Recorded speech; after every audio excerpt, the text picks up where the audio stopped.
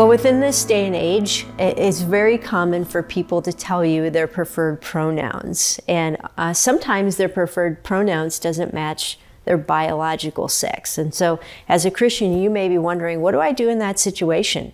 You know, how do I stand on truth while also being loving?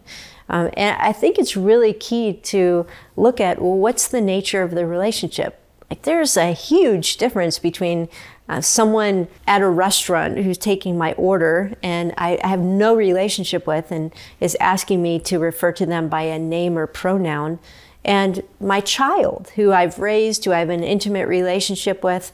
Those are two very different situations, and between those extremes you have everything in the middle. And so I think most importantly we want to say, okay, what is the nature of the relationship? How well do I know this person?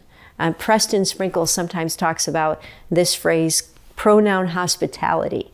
And when I'm meeting a stranger or I'm engaging with a coworker who has no relationship to Jesus Christ, I want to show kindness and pronoun hospitality by just referring to them the way that they've asked to be referred to. It's a way of building a bridge. If we don't build that bridge, we have no relationship with them to have a conversation about who Jesus is or to even show them kindness and love. Now, that's a very different situation than if you're in a close relationship with someone, particularly if they're claiming to be a follower of Jesus. And even then, I think we need to look at the deeper issue of what's really going on.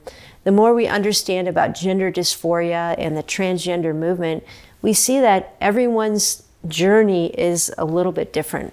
And there are some people that have really genuine dysphoria around their biological sex. I think we need to ask questions about that and understand where that's coming from before we just make a judgment of what we're going to call this individual. Walking in these days and times where all of this has become so confusing requires a great level of discernment. And so the first thing that we really want to do as we're wrestling through this is to ask God for help. Ask for the discernment to know, how do I love this person well?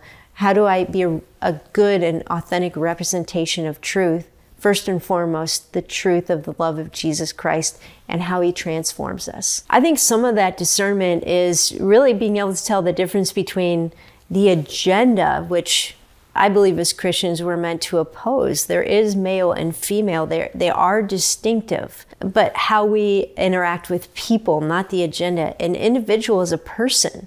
And they may be coming from a great deal of confusion or brokenness. We don't know their story. Every individual has their own story.